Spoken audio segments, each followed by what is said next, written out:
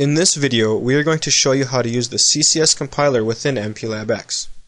At this point, we'll assume that you have already installed a copy of MPLAB X. Now we're going to install the CCS Compiler plugin. First, we'll select Tools from the menu toolbar. Then select Plugins. Let's select the Available Plugins tab, and you'll notice a list of available plugins. Select CCS Compiler, and then click the Install button. Wait a second. Then we'll accept, and click Install again. We'll wait for it to install, and then restart the program to load the new plugin for use. Select Finish, and we'll wait for MPLAB X to reload.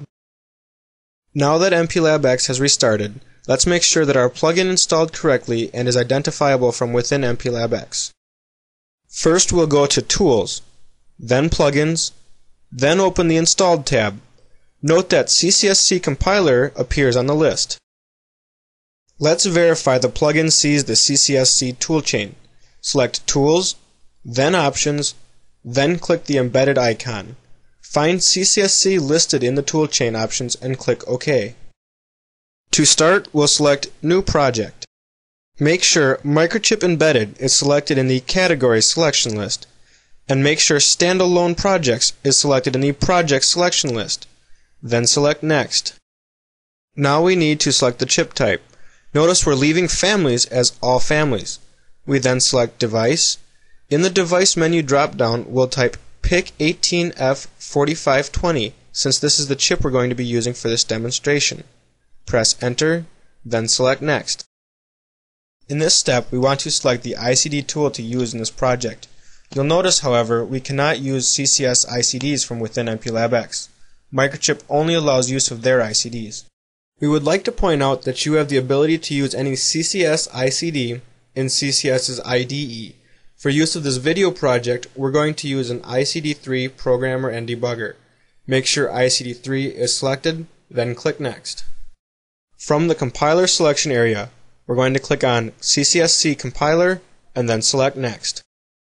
In the project name area, we are going to name our project CCS Demo. For project location, you can choose to point to a folder for your particular project or leave it at the default. For this demonstration, we'll leave it at the default. MPLAB X does give the option to select Set as Main Project if you have more than one project in the location folder. In this demo, we're only going to have the one project, so we'll click Finish. Let's create a source file. In this step, find Source Files from the CCS Demo Project menu. Right-click Source Files, select New, then See Source File. For the file name, we're going to use CCS Demo. Notice in the Created File area where the source code will be saved. Then select Finish. Or we can add an existing source file from outside the project we just created. Right-click Source Files, then click Add Existing Item, then select the code file. Double-click the file in the Source Files drop-down to open it in the editor. Now let's start the compile process. MPLAB X gives us two choices for this step. We can choose between Build Project or Clean and Build Project. By selecting Clean and Build, it will clean the code and compile it for us. For this demonstration, we'll select Clean and Build. We feel this is the better of the two options to choose. Here you'll notice that results are provided on memory usage. Output of the compile is provided here in the Output pane.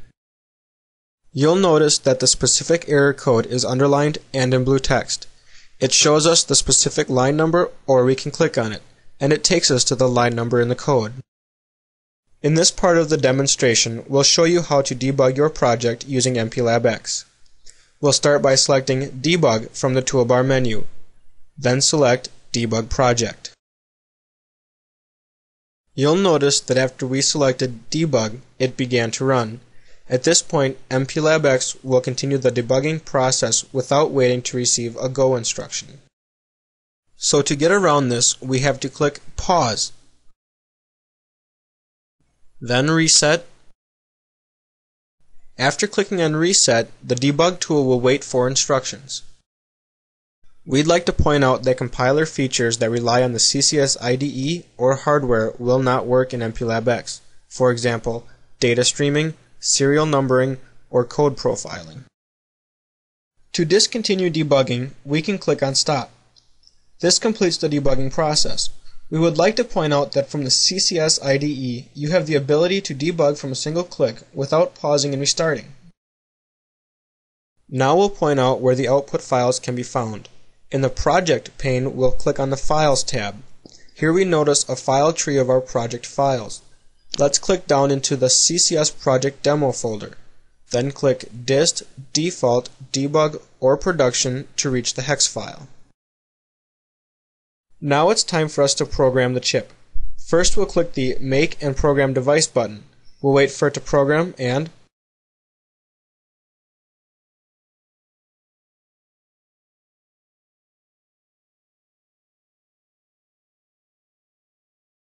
perfect! It provided us the output we wanted to see.